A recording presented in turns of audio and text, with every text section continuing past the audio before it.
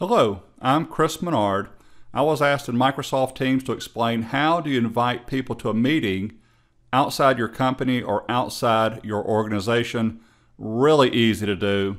I already have Teams running. I'm already signed in. Over on the left navigation panel, you always have activity and chat and Teams. I'm going to come down here to more added apps and go ahead and click on the calendar. I always want to see my calendar, so I want to point out right now it's in italics. So here's a quick tip. Right click it, and now it is no longer in italics, so it's always here. Today is the 22nd. I should know what today is.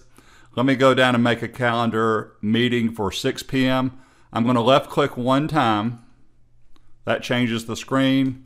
This is going to be an accounts receivable meeting for April. I'm making up that name. Here you go. Add required attendees. This is for people outside your organization. I'm going to put in a Gmail address that I have. Notice it says invite Christopher Menard 9 at Gmail. It doesn't have to be a Gmail. It works with Gmail, Yahoo, other company domain names. You could come in here and put in optional people. If I click on optional, same thing would apply. Just showing you that. I'm not changing the date or the time. Add channel. This video is technically not about this, but I need to explain it. This is for people if you want to post this to a channel. So this is an accounts receivable meeting up at the top in the title. So I may post this to the finance team, the accounts receivable channel. Anyone that's in the finance team, obviously they're going to be members of that channel. This will post on that channel. So I'll show you that too. But more importantly, I'm going to go show you what it looks like when you invite someone outside the organization right up here. I'm good here. I'm not going into any more details, but there's send.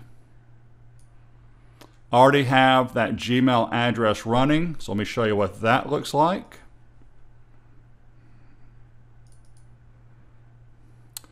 I have an email from Finance, AR meeting for April. That was the title, so be specific about that.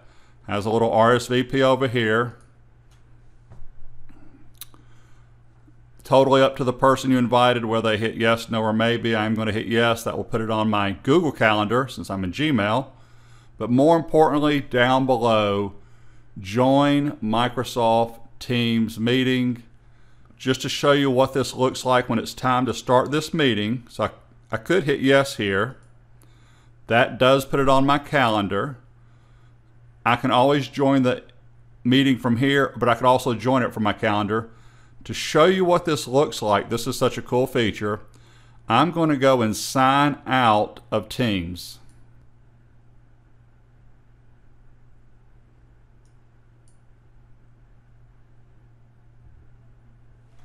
So it pops up, it wants me to put in the name. I'm going to put in, I'm making up a name to let you know that I'm the guest. You can choose whether the video is on or off. I'm recording, so I've got my camera already on, but I'll turn my camera on. Audio, just leave them both off for now.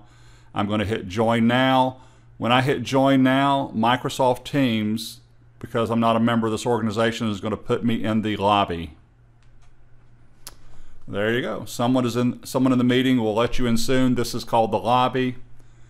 I, as the host, would be signed in. I would get notified that someone is in the lobby, and I can just admit them, which is another cool feature. So you only have people in your meetings that you want in your meetings. Anyway, that is how you invite people outside your company. Feel free to subscribe to my YouTube channel. Have a great day. Thank you.